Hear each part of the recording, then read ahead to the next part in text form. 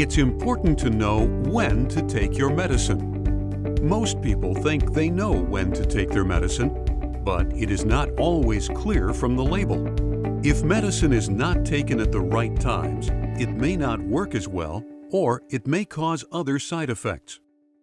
For example, this label says to take 2 capsules 3 times daily, but some of the information is missing. It does not tell you when you should take the medicine. Should you take it in the morning, afternoon, and evening, or at breakfast, lunch, and dinner, or every 8 hours?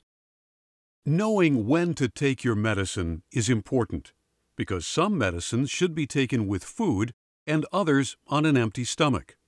Others should not be taken before bedtime as they may keep you up at night. And some medicines may make you drowsy and should be taken before going to bed. Since the label usually doesn't answer these questions, you must ask your pharmacist or doctor. How about pain medications? If the label says take 1 or 2 tablets as needed for pain, when should you take them? How soon after you take those tablets can you take more?